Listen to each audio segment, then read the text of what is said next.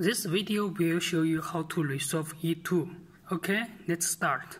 First, click Set. Second, click About Incubator.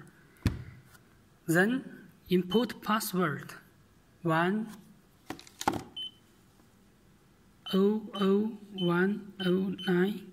Confirm. So now we have to change the parameter.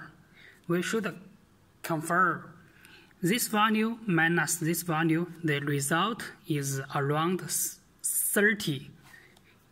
90 minus around 60, the result is 30. And 80 minus 50, the result around 30. 77 minus 55, so we change to 85. Please, after you change, please press this button for confirm.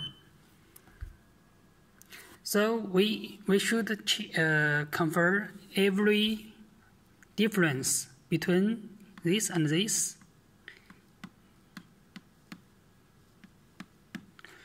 Their difference is or should be around 30. So the E2 should be resolved, and after E2 resolved, and the E3 will resolved because the E3 is caused by E2. First have E2, then have E3. So if we resolve the E2 and the E3 will gone. Thank you.